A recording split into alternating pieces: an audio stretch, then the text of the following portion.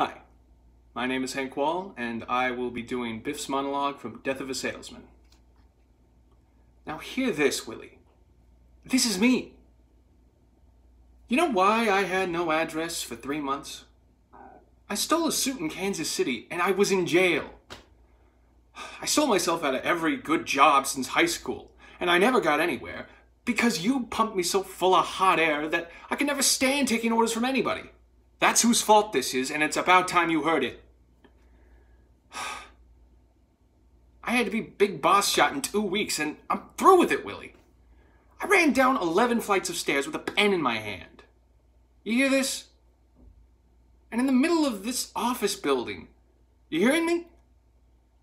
I stopped, and I looked up, and I see the sky. I see everything I love about this world. The work, and the food, and having time to sit and smoke. Why? And I look down at this pen, and I think to myself, the hell am I holding on to this for? Why am I trying to make myself something I don't want to be? When all I want is waiting for me out there. For the moment that I tell myself I know who I am. Thank you.